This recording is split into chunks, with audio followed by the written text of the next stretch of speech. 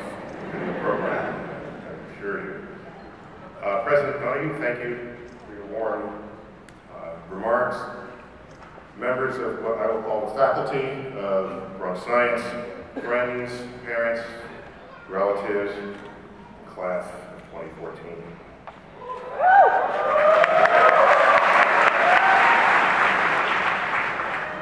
I actually occupied this podium 14 years ago.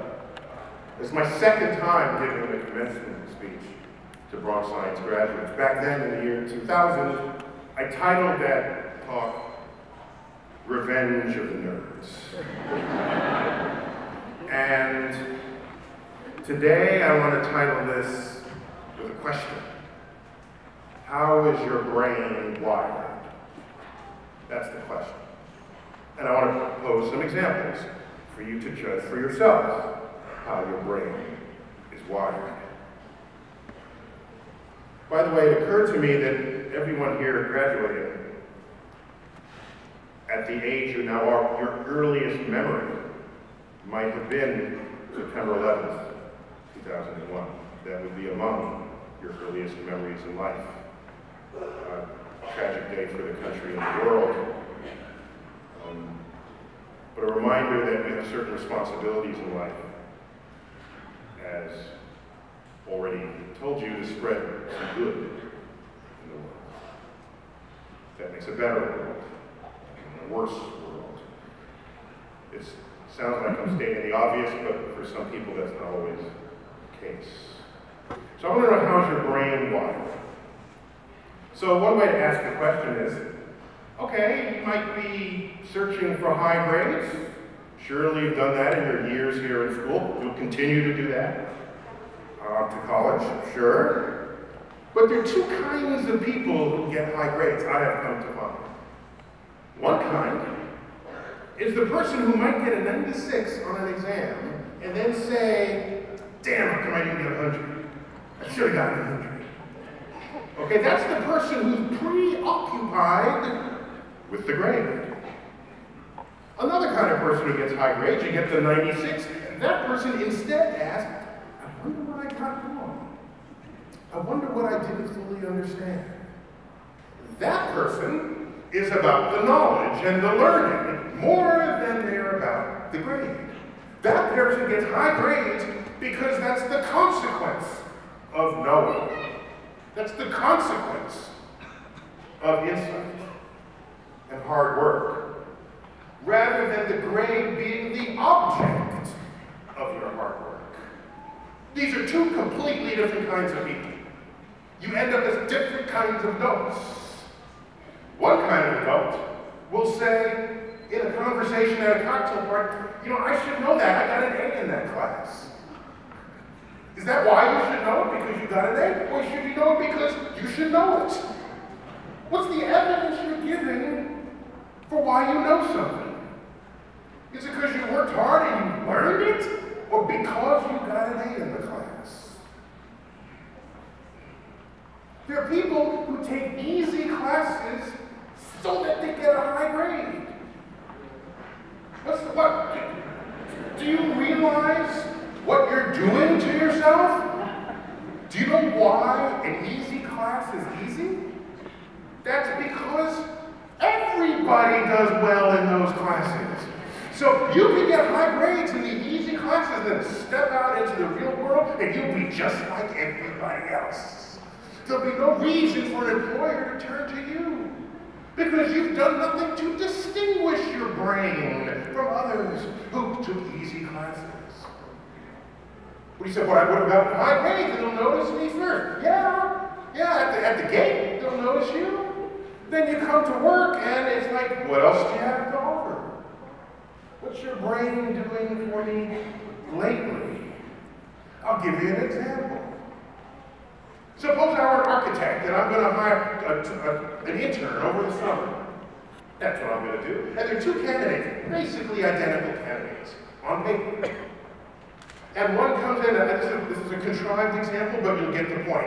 One comes in, and I just pose the question. I say, out my window there's a steeple.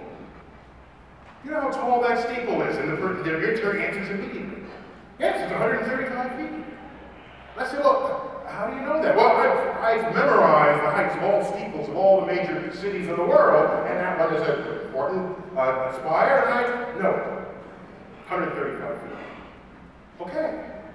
The person has a good memory, sharp memory, gets the right answer. Okay? The next intern comes in. I ask the same question. Do you know how high that spire is, that steeple is? The person says, I don't know. I'll be right back. The person runs outside, comes back 10 minutes later. So I'm not sure, somewhere between 130 and 140 feet. And he said, well, how did you arrive at that? Well, I know how tall I am, and I measured my shadow. I found the shadow of the steeple, measured that, did a little ratio, and I come up with these numbers. If you're an employer, you know who you're going to hire? The second candidate. The candidate who figured it out. The candidate who took some information and created new information about it.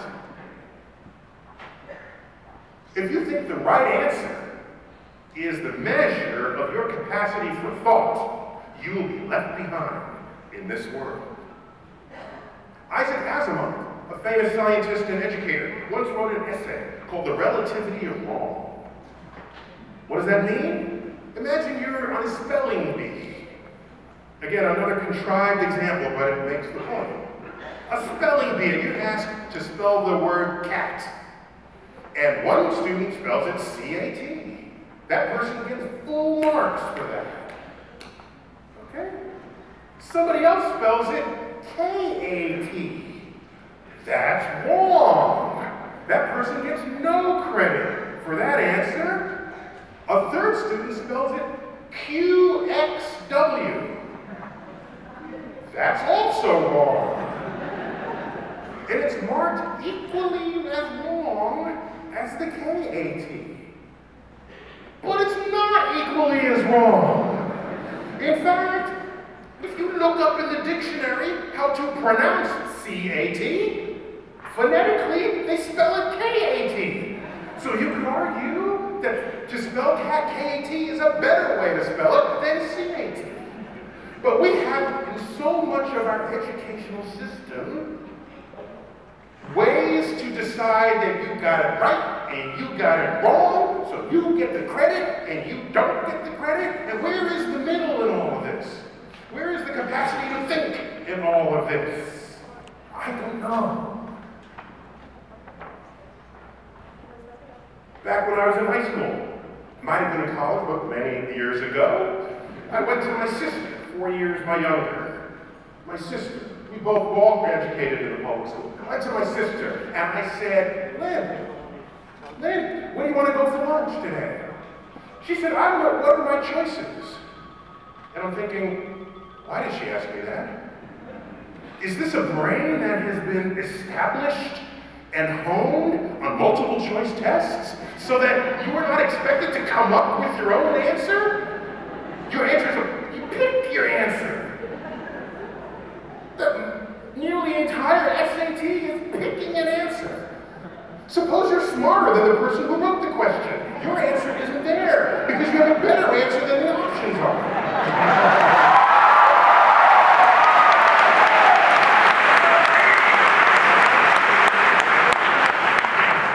I concluded my sister had a multiple choice brain. And we've all been guilty of that. I don't want to single her out. But she's here this afternoon. So I'm gonna have to be hanging with her later, so I gotta make sure.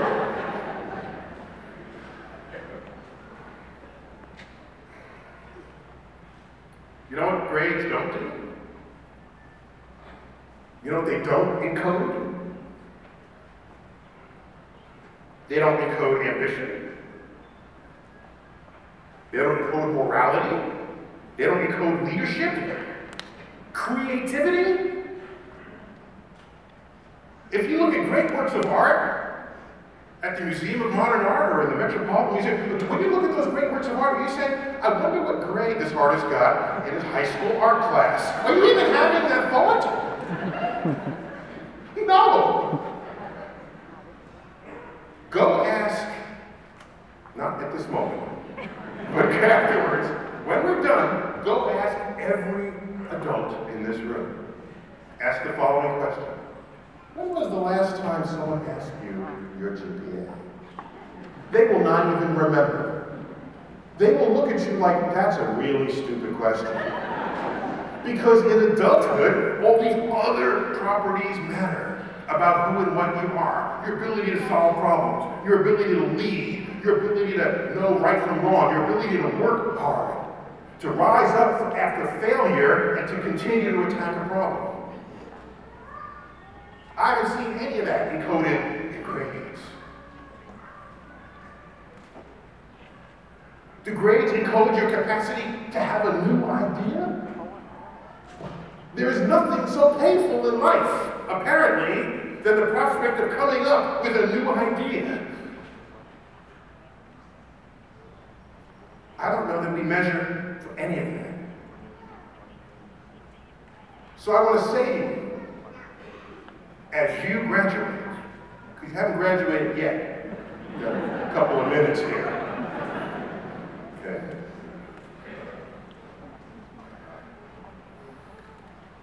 There are people who offer their grades as evidence of their brain wiring. There are people who offer what school they went to as evidence of their brain wiring. I'm going to tell you now. Do not offer your grades. Do not offer the fact that you are a graduate, almost graduate, of the Bronx High School of Science as a substitute for what you may still achieve in life. You know what I mean by substitute? Someone says, oh, what are you about? Oh, I'm a graduate. Oh, I got 4.0. Excuse me. You can emboss it on your SAT. You can put all that all over you.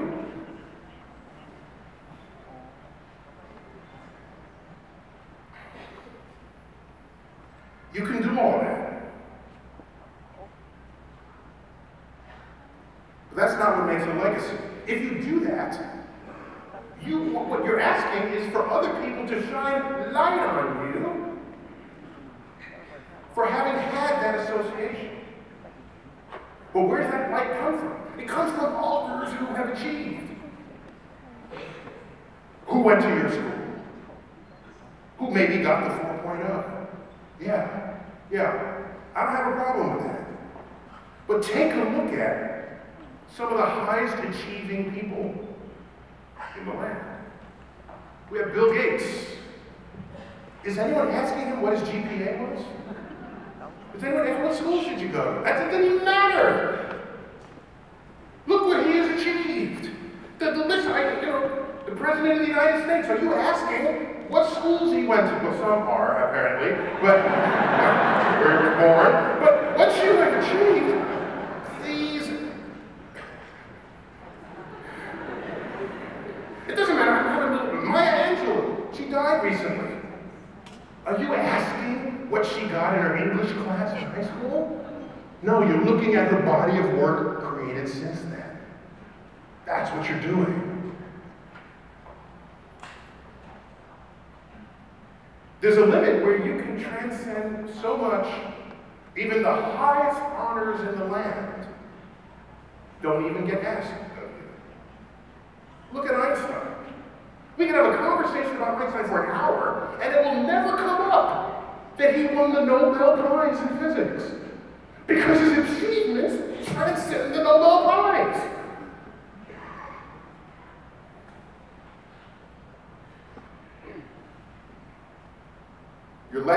The legacy of the Bronx High School of Science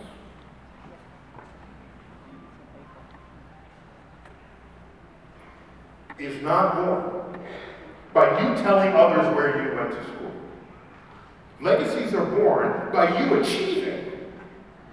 And then others who see your achievement, they ask you what school you went to. That's where the legacy sits. That's how legacies propagate.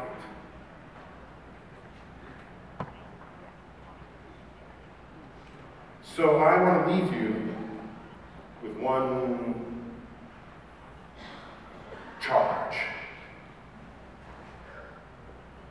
May your achievements rise up so high that it is the Bronx High School of Science